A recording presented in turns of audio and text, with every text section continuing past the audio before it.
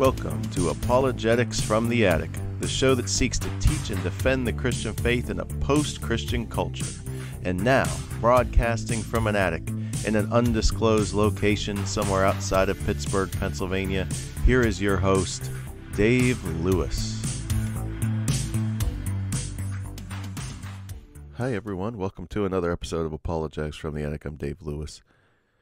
And today I wanted to jump back onto a series that I had started way back when the coronavirus first broke out, where we were going through the Gospel of Mark. And I was looking at my podcast and looking at some things that we could do and some ideas. And I just thought that we should just keep going through the Gospel of Mark. I thought it was going well, and just studying the scriptures is a good thing. And then I'm continuing my series on Catholic, Evangelical, and Reformed. And we did part one where we talked about the doctrine of the Trinity, but I introduced it by talking about the fourfold scripture, tradition, experience, and reason. And you could go back and listen to that because that one's taking a lot more study than I thought to do it in a way that I think is helpful for the body of Christ.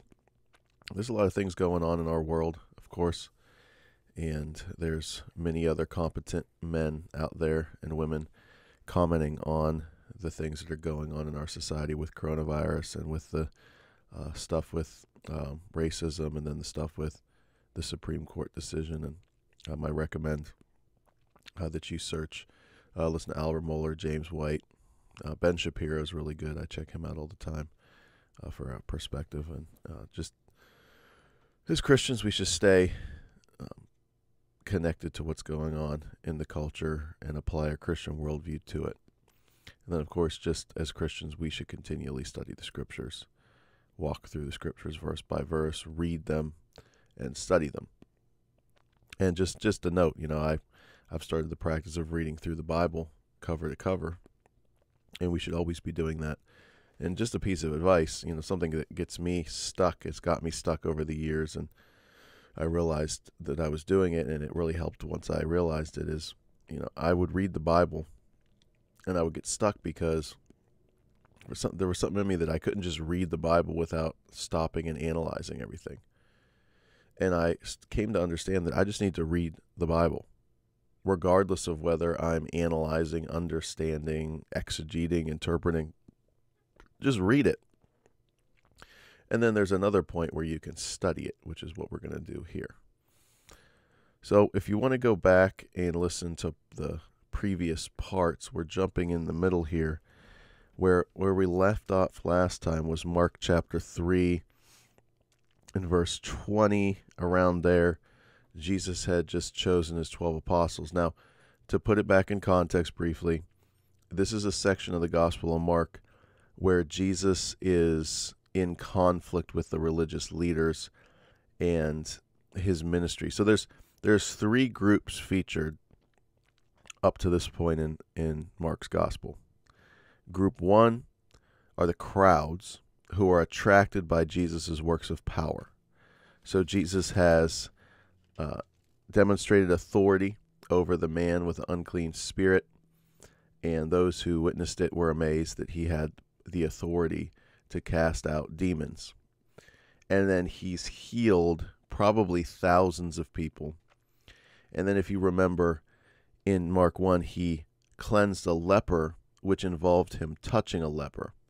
And it's my opinion that when word got out, because Jesus told the man not to go spread the word that he got cleansed of his leprosy by Jesus, I think the man went about and said, "This man touched me." And of course, what happens when you touch a leper? Well, you become unclean. And I'm convinced that that's what drew the attention of the religious leaders of Jesus' day. And then the religious leaders all of a sudden were on the scene when Jesus healed the paralytic. And go back and listen to that episode because I made a huge point, and it's like determinative of the entire Gospel of Mark, in my opinion. Jesus makes the claim that his miracles, his ability to heal, is pointing to the greatest miracle, or the reason why he came, which is to forgive sins. So the problem that the crowds have, and the problem that is had, in a theology of glory, as we call it, is that we think that the main reason Jesus came to this earth was to heal our earthly circumstances. And Jesus does demonstrate in his earthly ministry the power to cure almost every ill that affects our society. He has authority over the demonic. He can heal every sickness. He can raise people from the dead. He can control the weather. And he can feed people with unlimited food by a miraculous touch. When he touches a loaf of bread, it's able to feed thousands of people. So hunger, demonic activity, disease, death, the weather, natural disasters, he has control over all those things, the things that cause us pain. Yet, that is not why he came. He's just giving us a foretaste of the kingdom to come. But the kingdom he's proclaiming in the Gospel of Mark is the kingdom that brings the forgiveness of our sins. And that's what he says to the Pharisees. And that's the thing about that healing is you expect him to say to the man, get up and take up your mat and walk at the beginning. But he doesn't. He says, your sins are forgiven. And then the Pharisees, of course, get upset because they rightly say that only God can forgive sins. And then and Mark compacts this material where Matthew and Luke kind of spread it out a little more, Jesus' conflict with the religious leaders. And then, of course, Jesus draws their ire because he's hanging out with a tax collector named Levi, and he's hanging out with quote-unquote sinners, and he gets in trouble for that. And then they challenge him because his disciples aren't fasting, so they're not conforming to their prescribed religious rituals. And then they challenge Jesus for eating grain on the Sabbath, picking and eating grain on the Sabbath, and Jesus rebukes them. This is all in the previous episodes if you want to check those out. I don't want to go, we already went deeply into these in the other episodes. And then kind of the ultimate betrayal or thing that angers them is that he heals a man with a withered hand on the Sabbath, and the Pharisees and the Herodians make an alliance and they want to kill him.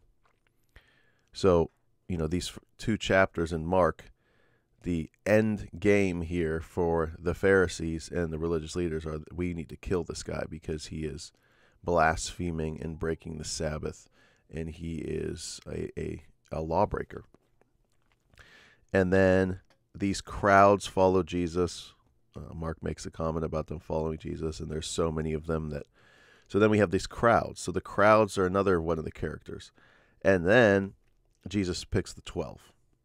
And that's where we're gonna pick up here. He's picked the 12 apostles. And verse 20 is where we're going to start, Mark 3:20. Then he went home. So this is after he's picked and selected his 12 apostles. Then Jesus went home, and a crowd gathered again, so they could not even eat. And when his family heard it, they went out to seize him, for they were saying he's out of his mind.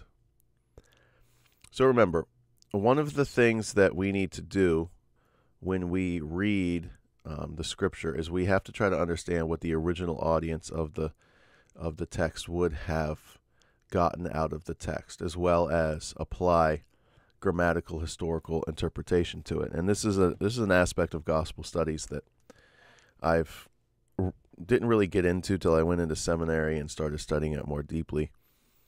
So the original audience that would have read Mark would have been under persecution probably, and they would have been struggling with the family ties that they had, and they would have struggled with the issue of converting to Christianity, and it would cause a great division within their family.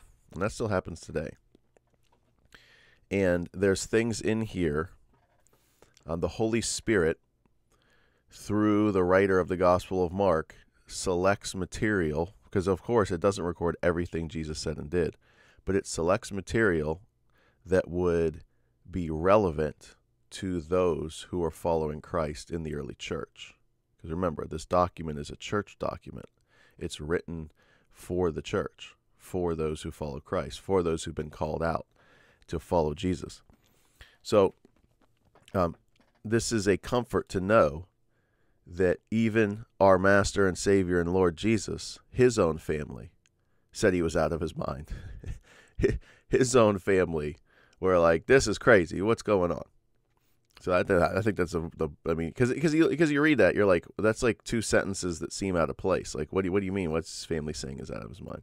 And then it continues, because that theme continues. So now we have the blasphemy of the Holy Spirit text. So let's read this paragraph or two, and then we'll make some comments on it. And the scribes who came down from Jerusalem were saying, he is possessed by Beelzebul, and by the prince of demons he casts out demons. So here's where because we have already heard, right, that the scribes and the Pharisees are plotting to kill Jesus. So here's where they are going to start to lay out their strategy to turn the crowds against Jesus. Because the bottom line is, if you have these crowds that are flocking to see Jesus, the religious leaders and authorities are going to have a hard time condemning him when that crowd is so supportive of him. It's just not going to work. The Gospels talk about this, that they're actually afraid of the crowds, the religious leaders. So that's why they have to strategically arrest him at night, for example, on the outskirts of Jerusalem. When they arrest him in the Garden of Gethsemane, they can't arrest him openly while he's publicly teaching, because the crowd will turn on them. And we've seen how mobs and crowds act recently. Human nature hasn't changed very much, okay? Crowds and mobs act in a crazy ways back then, just like they do now. But the charge they're lodging is that the power that's at work in Jesus to heal, to cast out the demonic, is satanic. If you think about that charge just for a moment, I mean, it's crazy. So you look at the Jesus of Nazareth's healing, put yourself in the shoes of someone living back then, and you see him do these miracles, and you're like, yeah, that's demonic. It shows you the depth of the deception that people can be under attacking Jesus, and we're going to see that's really what this is about. This is about laying out the people against Jesus and what their motivations are and how they think and what they are doing, and it's important for us to see that. And he called them to him and said in parables, how can Satan cast out Satan? If a kingdom is divided against itself, that kingdom cannot stand. And if a house is divided against itself, that house will not be able to stand. And if Satan has risen up against himself and is divided, he cannot stand, but is coming to an end. But no one can enter a strong man's house and plunder his goods unless he first binds the strong man. And then indeed he may plunder his house. Truly I say to you, all sins will be forgiven the children of man, and whatever blasphemies they utter. But whoever blasphemies against the Holy Spirit never has forgiveness, but is guilty of an eternal sin. For they were saying, he has an unclean spirit. There's a lot there, but we can just summarize. Jesus' point is, if you are claiming that I cast out Satan by the power of Satan, that makes no sense, because why would Satan drive out himself from areas that he already has under his control? Why would he cede ground like that? Why would he give up ground like that if in fact he already has this territory, right? That's the main sense. And then, of course, Jesus is talking about that he is the strong man, and his ministry is the binding of Satan himself. And he is plundering Satan's house. And just think about that for a moment. That is comforting, that we know that Jesus has victory over, as the Lutherans say, I like how they summarize it, sin, death, and the devil. I guess it goes back to Luther himself. Sin, death, and the devil. Jesus binds and defeats our three greatest enemies and adversaries, sin, death, and the devil. He delivers us from the condemnation that we deserve for our sin. He delivers us from death, the fear of death, and he delivers us from the devil and Satan's power. And Jesus has the power to bind the strong man. So that first part's, it's not super complicated. Jesus is saying, it's ridiculous for you to say that I'm driving out Satan by the power of Satan, because that makes no sense. Why would Satan give up ground that he already has? And then secondly, the blasphemy of the Holy Spirit. So what does this mean? And this is a one where you can get into the commentaries. There's three main views that I've heard. I remember when I was a student at Teen Challenge way back in 2001, there was a guy who, we became friends in the program, and he came to me and he was like, Dave, I've committed the blasphemy of the Holy Spirit. And back then I was still learning Christianity myself. I was just newly converted. I didn't know anything. And he was basically like, I'm going to hell. There's no way I'll be forgiven. And he's going from this verse, I'll never have forgiveness. And it's like, well, what did you do? Oh, well, I practiced witchcraft before. I was into Wiccan stuff and witchcraft stuff. So that means I'm not saved. And all I could say to the guy at the time was, well, you probably should go talk to a pastor or counselor up here, man, because I don't know what to tell you. I don't understand what this blasphemy of the Holy Spirit means. So I regret that I didn't have a better answer to give the guy. And if you're a pastor or in ministry, you'll get this from some people. They'll say, well, I'm guilty of a sin. Now, what I would say now to someone like that is, the first thing I would emphasize is, I think if you committed the blasphemy of the Holy Spirit in that understanding of it, like it's a thing you can do, that once you do it, there's no way you can be forgiven for it, which I don't think that's a correct interpretation, but let's say that's your interpretation. If you're feeling bad about it, I don't think you've done it. I would think that if there's this thing called the blasphemy of the Holy Spirit that's so bad that you'll never be forgiven of it, and it's a sin you can commit one time, I think you'd never feel guilty for it. I think you would just be like, yeah, I've done it and I'm proud of it. And I don't really care about being forgiven for it. So the fact that young man had guilt and was struggling with he may have committed that sin, I think is evidence that he didn't commit it. But anyway, so view one is that it's some sin you can commit, whatever, right now, and then once you commit it, you're never forgiven. That's more like a minority view. I think that the two main views are the blasphemy of the Holy Spirit is a continual attitude. Now, well, first of all, let me back up. Clearly, what is not under dispute is the specific thing that the Pharisees and the scribes here are doing is they're attributing the power of Jesus, which is through the Holy Spirit. Remember, it's the triune God, Father, Son, and Spirit. So everything that's done by one person in the Trinity, all three are involved. So when Jesus is doing these miracles, it's by the power of the Holy Spirit. They're attributing the power of the Holy Spirit to Satan. It's a very specific thing they're doing. It's not just this general, like that young man. Oh, I did witchcraft one time. That's blasphemy of the Holy Spirit. Well, clearly in the context here, it's not talking about witchcraft. It's not talking about some specific like violation of the Ten Commandments or violation of God's law. It's a specific thing they're doing. They are attributing the power of Jesus to demonic sources. Okay? So that's very important. I think that's determinative of how you interpret this text. If you try to branch it out and generalize it more and say, oh no, it's just this general sin issue, well, that's not what it's saying. It's saying it's the attributing the work of Jesus to the devil. So the two major views is this is less of a one-time act as it is an attitude. And the reason why you can never have forgiveness is because the Holy Spirit is the one who draws you to Christ. And if you are actively calling the person who draws you to Christ demonic, then clearly you'll never come to Christ. Another view is you actually can't commit this sin today. The only time you could commit the sin was when Jesus walked the earth. Now, because Jesus is no longer incarnate in his earthly ministry, and he has died and raised and is seated at the right hand of God, you cannot commit this sin anymore.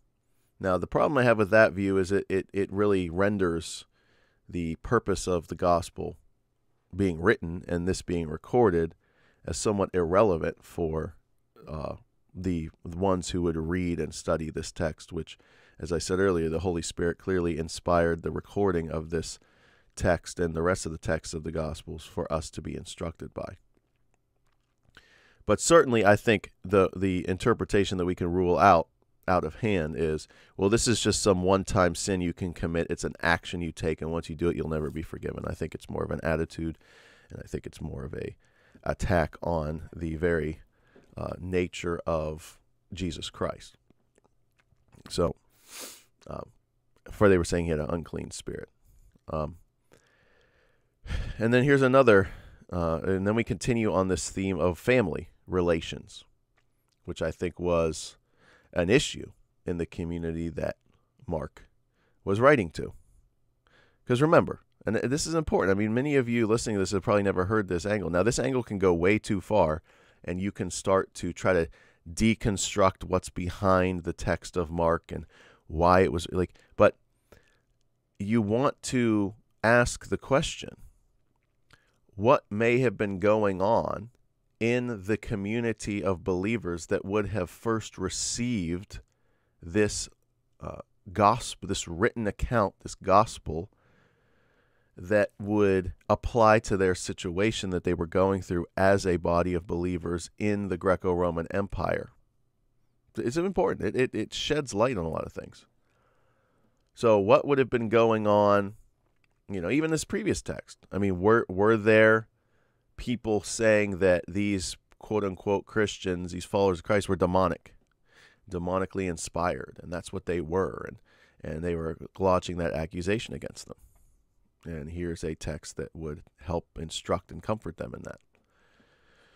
Selecting what Jesus taught to apply to specific situations. I think you have to take that more seriously than some Reformed and evangelical views of the gospel take that particular interpretive grid. Now, you can take it too far and say all of the gospels are this subjective, situational thing. No, they also contain, this is the wonder of the scripture, it's written to an audience in a time and place that we need to understand, but it's also intended for the body of Christ moving forward for millennia. So we're sitting here studying it 2,000 years later, and it's still being used by the Holy Spirit to speak to us in our circumstances and in our situations. So anyway, I just don't want to say that. I don't want to go too off on a tangent on that, but it's an important thing to understand. Okay, verse 31 of chapter 3 in Mark. And his mother and his brothers came, and standing outside, they sent to him and called him. And a crowd was sitting around him, and they said to him, your mother and your brothers are outside seeking you. And he answered them, who are my mother and my brothers? And looking about at those who sat around him, he said, here are my mother and my brothers, for whoever does the will of God, he is my brother and sister and mother. Now you read that and you go, what is the point there? Like, Jesus doesn't like his family. Jesus is rejecting his own family, his mother and his brother and sisters.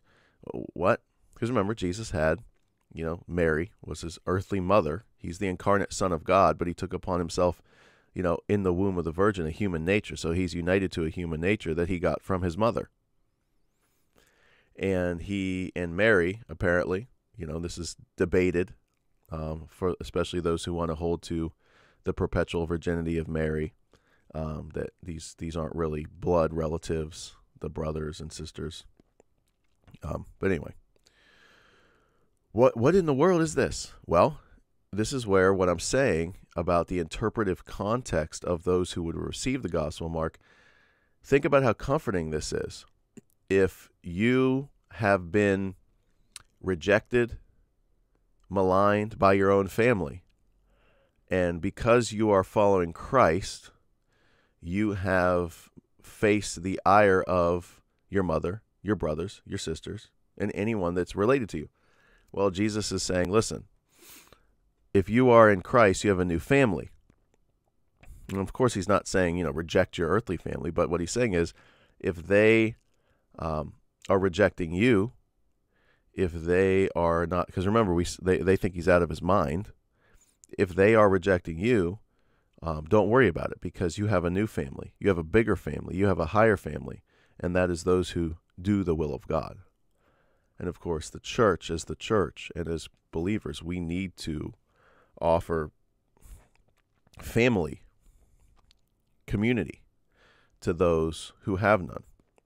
Because we live in a very broken culture where the nuclear family has been devastated by many, many things. In all communities, by the way, not just African American community or whatever. The white community in America is also ravaged. I mean, the divorce rate is high. Children born out of wedlock is high. It's not just, one ethnicity struggles with that. So we live in a culture where people didn't experience family, and we as a church need to be that. Okay, so what's the time here? I don't want these to be super long. We're almost at 30 minutes. So let's just introduce the parable, what's classically called the parable of the sower, which is more correctly called the parable of the soils, because it's more focused on the types of soil that the seed falls on. So first of all, let's put this in context. I think that this is placed here in the Gospel of Mark because we are now going to get some insight into why is it that Jesus is going around demonstrating his power over the demonic, healing thousands of people, okay? And he's demonstrating this power and authority that he has. Why is it that he can preach, teach, and do miracles and yet not be received and believed in? Why are people refusing to do what he said they need to do? Remember at the beginning of the Gospel of Mark, what's he going around preaching? Repent, for the kingdom of heaven is at hand. Follow him, believe in him, because the kingdom of heaven is at hand. Why is it that the response from the Pharisees, why is it the response from the crowds, and then even why is the response from the disciples, his inner circle, they even don't believe in him right away, and they don't understand who he is and what he's come to do? What's the explanation for that? In other words, why are there different responses to the proclamation of repent, for the kingdom of heaven is at hand? Why are there different responses? Why doesn't everyone just instantly respond to that message, fall to their knees and say, Jesus Christ is Lord, I repent of my sins, he is the king, his kingdom is coming, I swear my allegiance to him as the king? Why doesn't everybody do that? Why is there this opposition to him? Why are people claiming that he's demonic? Why are people wanting to kill him? Why are these crowds gathering who really have no understanding of what he is any more than just a miracle worker? Well, that's the explanation. Jesus uses a parable to explain why there's different responses to the proclamation of the kingdom. So let's just begin that, and then in the next part we'll continue it, because there's a lot of material here that it's going to take us way too long to cover for one episode. Mark chapter 4, verse 1. And he, Jesus, began to teach beside the sea, and a very large crowd gathered about him, so that he got into a boat and sat in it on the sea, and the whole crowd was beside the sea on the land. So, smart little technique there. So the crowd's not going to sit there and tread water for hours trying to get to Jesus. So just put the boat out in about 10 foot, 8 foot of water, and, no one's going to mess with you. Anyway, and as Jesus was teaching them many things in parables, and in his teaching he said to them, listen, a sower went out to sow. So sowing, planting, somebody who's planting seed, okay? And as he sowed or planted seed, some seed fell along the path, and the birds came and devoured it. So one of the things about this parable that strikes you right away is the sower seems to be indiscriminately scattering seed, which if you study the agriculture of the time, I think that that was one way of sowing seed. Another way of sowing seed is, I have a bunch of tomato plants, hot pepper plants, and some pepper plants that they're doing actually rather well. Maybe I'll cut a picture of it for those of you watching when I edit this video. I'll show you.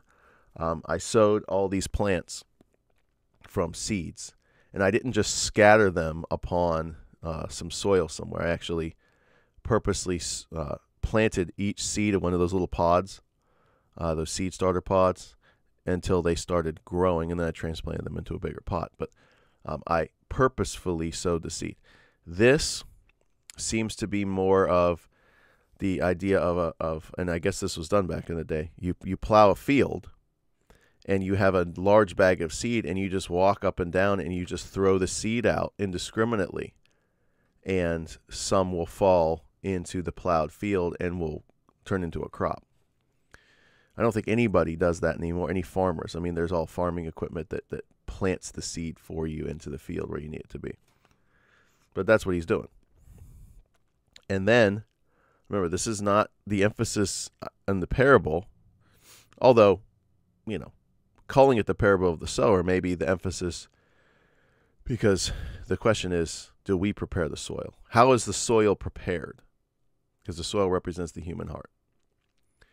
So as he sowed, some seed fell along the path, and the birds came and devoured it. So just use your imagination. So somebody's sowing seed, and they're throwing it, and there's a hard path, like a sidewalk, or back in that day it would have just been a roadway that people walk back and forth, and it's packed down, and seed falls there.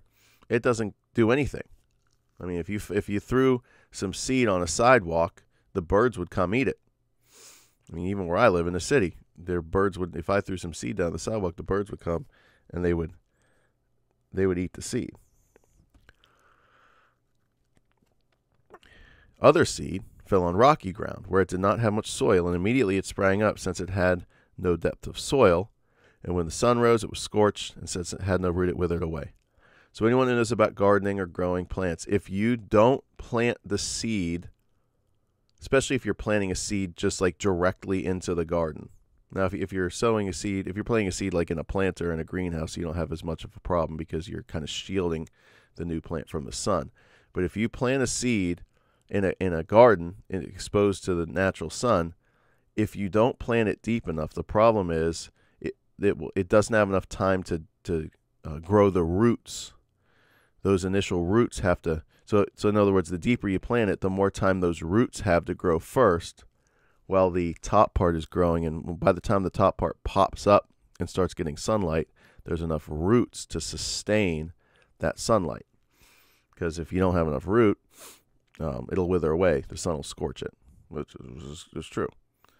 Other seeds fell among thorns, and the thorns grew up and choked it and yielded no grain. And other seeds fell into good soil and produced grain, growing up and increasing and yielding 30-fold and 60-fold and 100-fold. And he said, "He who has ears to hear, let him hear." So the parable is pretty straightforward, right? There's 4 types of soil where the seed falls. There's the path, there's the rocky soil, there's the thorny soil, and then there's the good soil. And the difference is the first 3 soils render the seed and the plant that grows that it doesn't bear any fruit. The 4th soil is the only soil that renders the seed able, and it produces fruit. And then Jesus explains what the parable is. Now notice verse 9. And he said to him, "He who has ears to hear, let him hear." So the hearing, not just hearing with the eardrum and having the physical ability to hear, but hearing in a deeper way, is what's at stake here. So when the word of God goes forth, there's a type of hearing that certain people will have and certain people will not have. So Jesus proclaims that he who has ears to hear, let him hear. And when he was alone, those around him with the 12 asked him about the parables. And he said to them, to you has been given the secret of the kingdom of God, but for those outside everything is in parables, so that they may indeed see but not perceive, and may indeed hear but not understand, lest they should turn to be forgiven. Now, let's stop right here.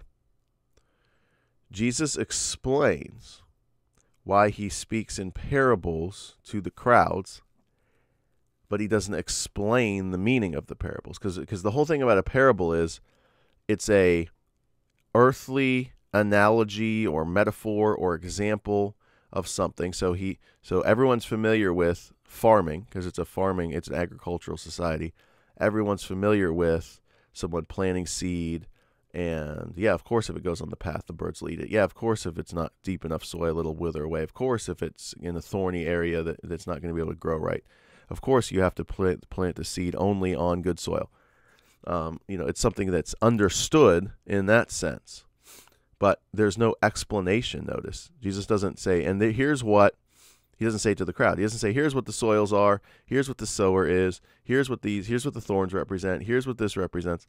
He does that only to the disciples. Okay? But he's making a proclamation to the general crowds. Now, he quotes, and we'll close here, and we'll go more in depth into this next time.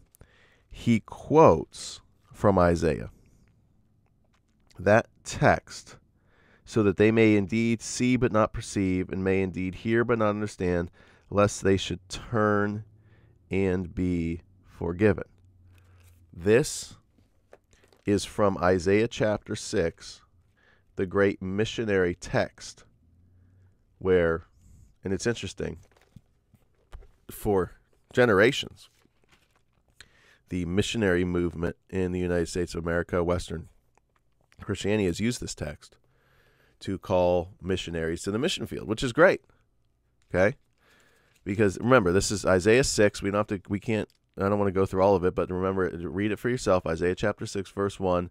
This is where Isaiah has this vision of the seraphim flying around the throne of God, crying, holy, holy, holy is the Lord God of hosts. He has this amazing encounter with the Lord.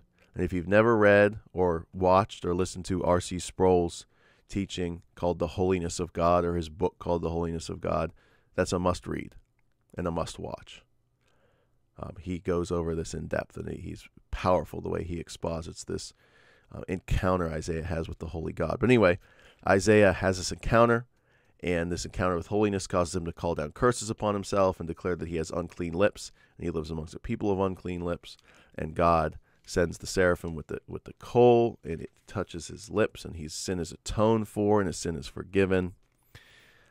He's ministered to the forgiveness of his sins. And then in the context of that, Isaiah is the man who's been shocked by a revelation of the holiness of God, shocked by a revelation of his own sin, and that sin before holy God has been forgiven. Okay? Then it continues, Isaiah chapter 6, verse 8. And I heard a voice of the Lord saying, whom shall I send, and who will go for us? Then I said, here I am, Lord, send me. So Isaiah responds. So God calls someone to go. Okay, this is the commissioning of Isaiah as a prophet. Okay? Very important to understand. And he said, after Isaiah accepts this commission, I will go. And he said, go and say to this people. Now listen. This is the proclamation. This is the ministry of Isaiah. Keep on hearing, but do not understand. Keep on seeing, but do not perceive. Make the heart of this people dull, and their eyes heavy, and blind their eyes, lest they see with their eyes, and hear with their ears, and understand with their hearts, and turn and be healed. So Isaiah's ministry is to bring hardness, blindness, deafness upon the people. Because clearly, if God so chose, he could cause the preaching of Isaiah to result in mass salvation and revival. That's why it says, lest they turn. In other words, if God so chose, he could give his word success. Or back to the parable of Mark. He could, if he so chose, cause all the seed to fall on good soil and bear fruit. But there's something else going on here. And what is going on is judgment. What's going on is judgment. And then Isaiah himself is shocked by this. In verse 11, he says, "How long, O Lord?" So in other words, Isaiah's like, so God, you're sending me to a ministry that's going to blind and harden people and make it so they can't hear, they can't understand, they can't see. And that's what I'm supposed to do? Yes. How long? So how long is this supposed to go on? This prophetic ministry of hardening. I mean, understand this. This is not understood by the church. That many times God's ministry that he would call you to is not always to have this huge success. I mean, if you're a pastor today, when you get around other pastors, your whole thing is, well, how many people come to your Sunday morning service? How many attendance? How big is your church? 500, 1,000, 25? Oh, the pressure among pastors to get numbers is amazing.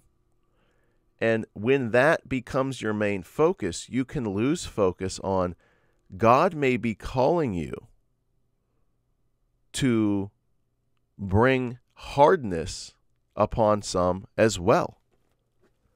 Sometimes the lack of success in converts coming to Christ can be attributed to a mysterious work God is doing to bring judgment.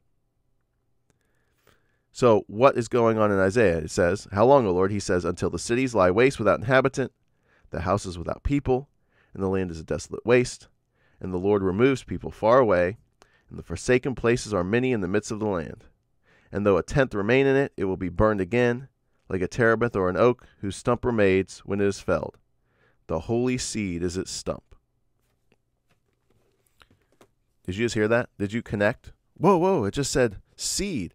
And Jesus is talking about sowing seed. Very good.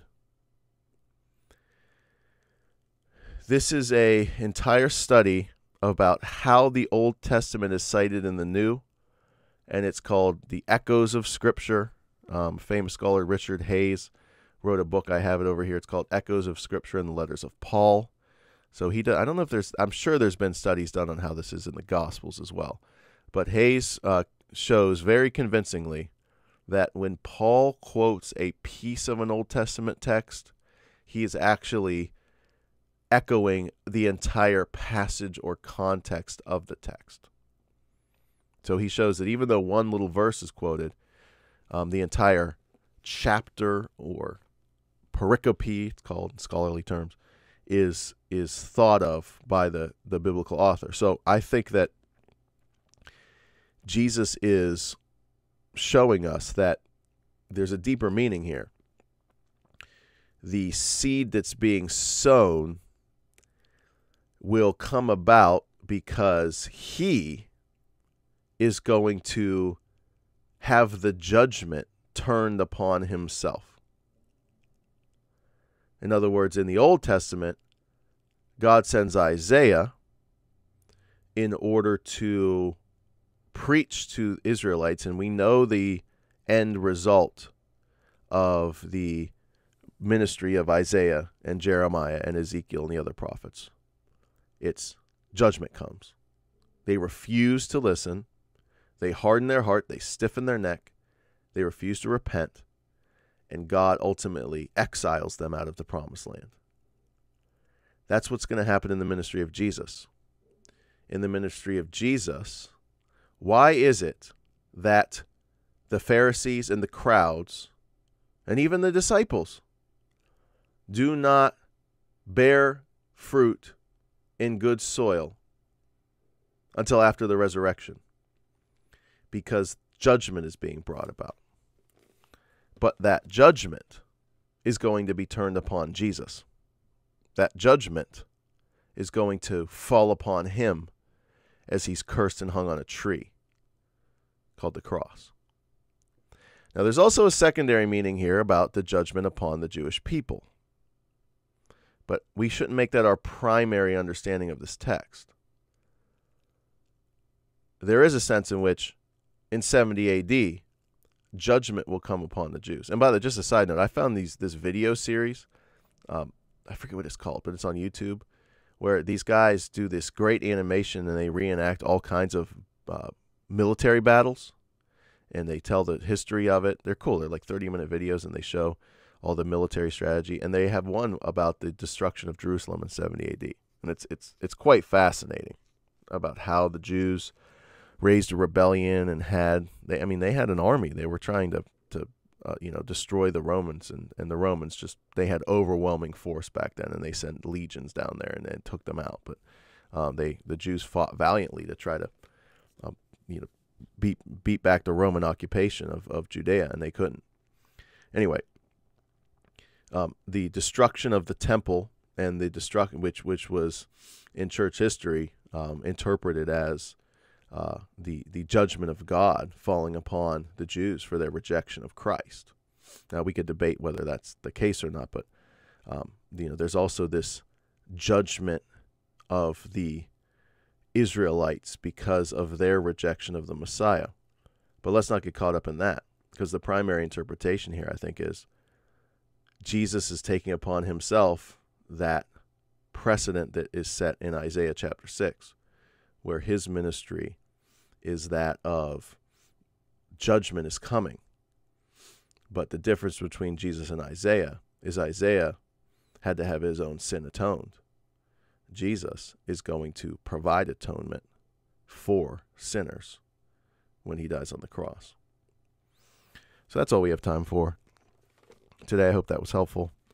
We'll continue in our study of the Gospel of Mark. And stay tuned, and thank you for listening to and watching another episode of Apologetics from the Attic. Thanks, and God bless.